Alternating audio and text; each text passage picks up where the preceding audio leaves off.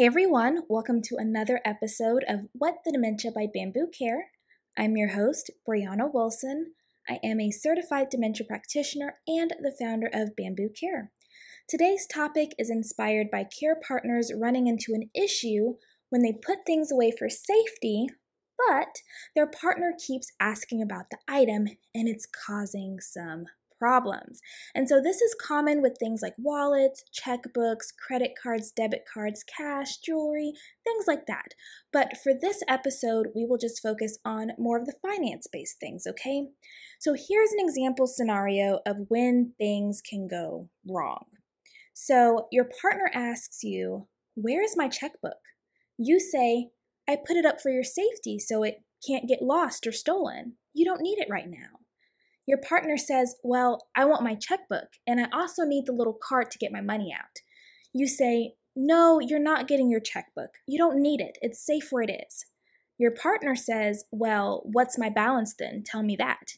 And you say, "I don't know what your balance is, but I'm sure it's fine because nobody has been using your accounts." Now that's just not cutting it for your partner, and they are getting increasingly agitated with you, and they insist that you give them their checkbook because they need to figure some things out. But of course, you keep saying no. Now later that night, you hear your partner talking on the phone with a family member, telling them how you stole their checkbook and won't give it back. And then your partner continues to bug you about the checkbook again and again, and this goes on for days, okay? So what's gone wrong here, and what can we do? So we have to think of what's a reasonable solution to our specific situation, because there's usually much more to the story, right? And it will also depend on what stage of dementia your partner's in. So let's back up a bit. If your partner is in the early stages of dementia, you want to be very, very careful about taking. So my nickname for the early stages is the stages of the take and tell, because this is where care partners have a tendency to start taking away things and telling their partner what they can and can't do. And if we're being honest, nobody likes that, right? So this can end up creating a lot of tension in the relationship right off the bat. Okay, so what we want to do is we want to foster a partnership and an agreement as much as possible. And the earlier that we can start this, the better. Now, since we're talking about finances, many care partners are likely to take this over pretty quickly because maybe bills are not getting paid, or maybe they're getting double paid, or they may be misplacing their cards, their checkbook, or falling victim to various scams. But if managing finances is something that's important for your partner, it may not be so easy for them to just give it up willingly. So you may have to try discussing an arrangement where you are managing finances together. So for example, you set aside budget days where you guys go through the bills together. Maybe mom writes the check, you mail it off, if you guys are still doing the whole check thing, and then you write down somewhere that makes sense and can easily be seen that the bills have been paid. Or maybe dad watches you pay the bills online, and again, you write it down and mark off that the bills have been paid. And then you meet again on the next budget day. Now, in the early stages of dementia, keeping a calendar can be very, very helpful for a lot of people. It kind of helps them keep things on track a bit better. Now, as dementia progresses, a calendar can be absolutely meaningless. I mean, what does it actually mean? What are the days? What's written on the days? Like, the whole concept of time becomes a blur. So it often doesn't make that much sense for a lot of people as the dementia progresses. Now, if you're already past this phase and it's too hard to rewind, because let's say that you've already taken away the things, but your partner keeps asking about a debit card or a credit card or a checkbook, then you still have a couple options. Now, if your partner lives with you or you live with them and they never go anywhere without you, you can give them their wallet and then photocopy their ID and laminate the copy. If it's cash that they're worried about, give them a little cash, maybe a $10 bill and a $5 bill and maybe 5 ones. That gives them a little bit of variety to work with. I mean, it's only 20 bucks. I've lost way more than that, okay? Put a little change in there if that's something that they're into. If they have a photo that they like to keep in their wallet, give them a photocopy of that, put it in there. If they have debit or credit cards, you can report them as lost and get a replacement. Let them keep the originals, which would be the cards that no longer work, right, because they've been disabled. And essentially what you want to try to do is replicate the wallet as best as you can, okay? And you don't want to use things like Monopoly money or the fake money that you can get from like the dollar store if your partner is in the earlier stages of dementia, because it's just not going to fly. You have to give them real money, okay? Now the good thing is if they lose this wallet, none of it is really a big deal. And guess what? It's likely going to be somewhere in the house because they haven't gone anywhere. Then when they ask, "Where's my wallet?" or maybe accuse you of stealing it, instead of throwing yourself under the bus and saying, well, I took it and I put it up, you can say, "Oh no, your wallet's missing? Would you like me to help you find it?" Now you may be seen as the helpful one and not so much of as the bad guy. Now, if your partner does accuse you of stealing their wallet or anything else for that matter, it's very important that you do not argue about it with them or try to convince them that you didn't steal it, because it likely won't work and everyone's just going to be irritated, okay? So the best thing that you can do is often to just offer to help them find it or apologize if you moved it and tell them that you'll go get it. You want to try to prevent things from blowing up and becoming a bigger ordeal, okay? You may also consider buying multiple cheap similar wallets so that if you can't find it or your partner keeps bringing up the lost wallet, then bam, you're ready. Now the tricky part about this may be like the debit or credit cards, because you can't just get a whole bunch of those all willy-nilly. But if you can get away with the laminated photocopies of the cards, then maybe that's an option.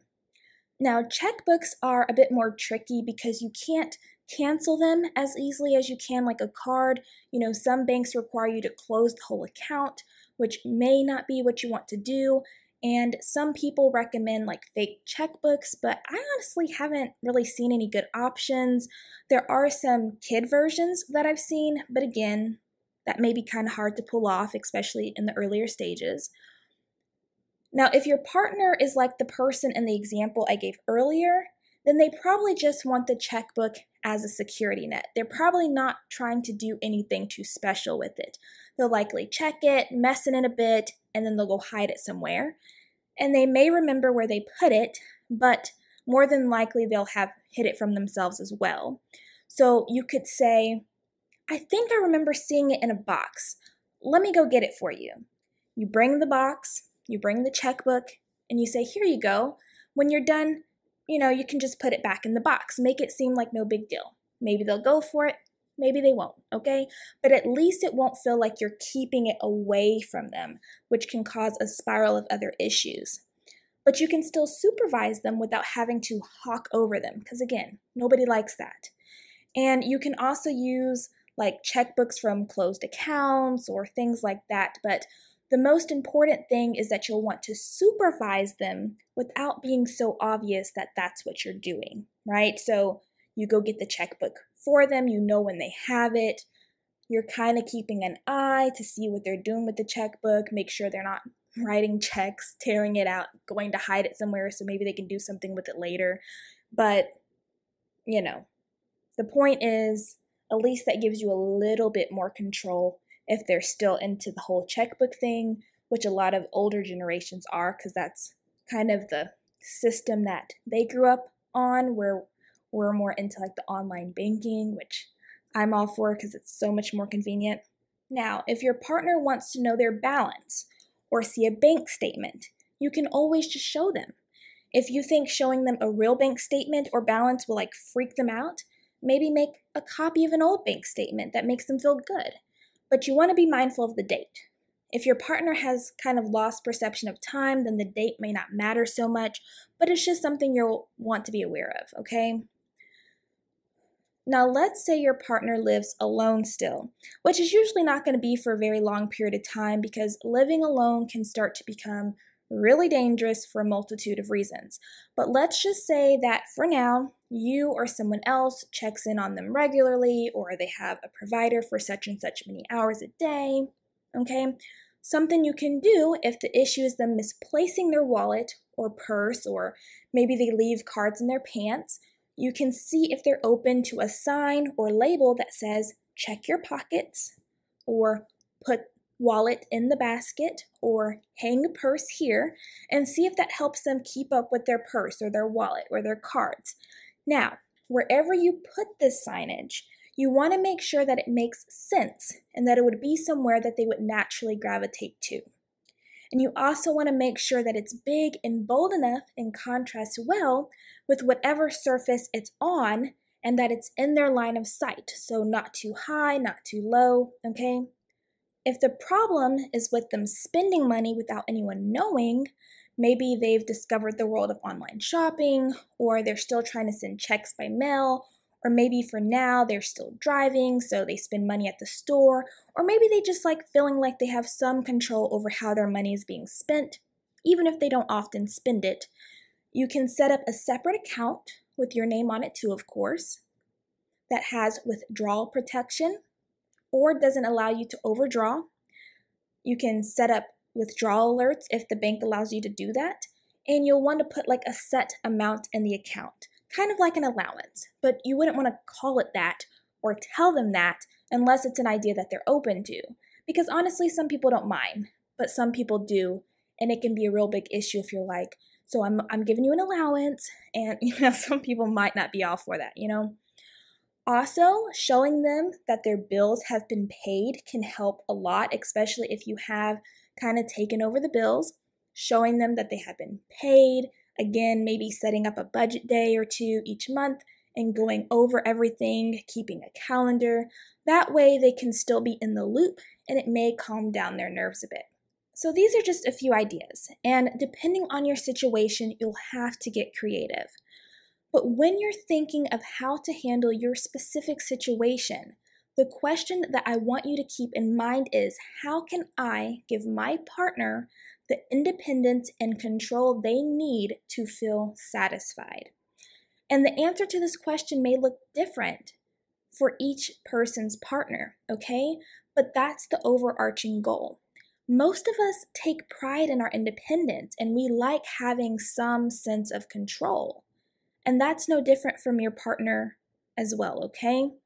So as I always say, I hope that this podcast was informative and that you learned something of value. If you have any questions, comments, or future podcast requests, you can send us a voice message on whatthedementia.com or send us an email at podcast@whatthedementia.com. If you haven't tuned into our last podcast episode, we have started a Q&A series where we answer 3 questions each week. If you would like to submit your question, you can also send us a voice message on whatthedementia.com or send us an email at podcast@whatthedementia.com, and I will be sure to get your question in on one of the next series. So thank you guys so much for joining us on another episode of What the Dementia by Bambu Care. We look forward to catching you on the next episode. Take care, and until next time, stay strong, carry on, and remember, you are not alone. Bambu Care is always here.